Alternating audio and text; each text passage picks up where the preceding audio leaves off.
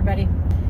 So we're on our way to meet a gentleman that has started wholesaling and wants to get into a little bit of buy and holds using the BRRRR method. For those of you that don't know what the BRRRR method is, it is to buy, rehab, rent, refinance, and then rinse and repeat, basically. So, you know, you're taking a little bit of your money, or maybe everybody else's money, other people's money, and buying a property to rehab it, getting it rented, turning around, trying to get all the cash back out of it, pay everybody off, and then creating cash flow for yourself.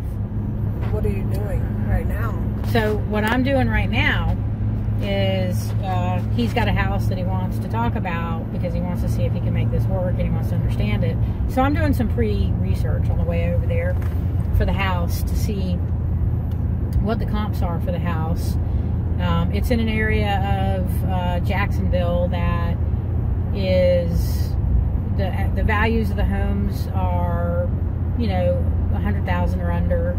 So I want to make sure that the value's there to be able to go get it refinanced and actually get a loan on a minimum loan, because most hard money lenders have a minimum loan amount.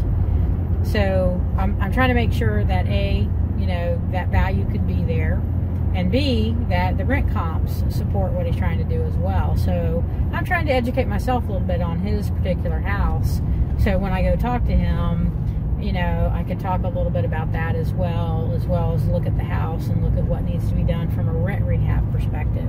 So what tools are you using to do this research? That's a great question. So I'm a licensed realtor, so I am using the MLS to do some of this research. I'm using Zillow to look at pictures.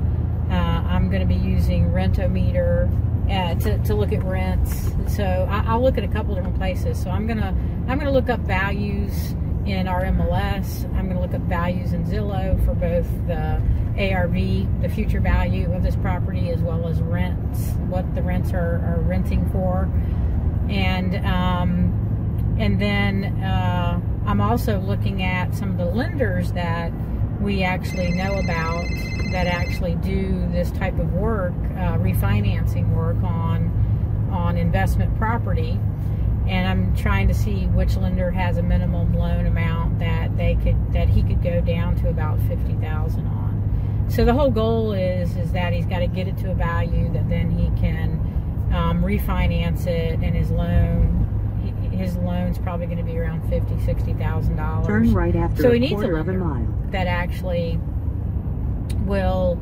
have or allow a minimum loan that small. Not every lender will. So that's one of the key things that you need to understand.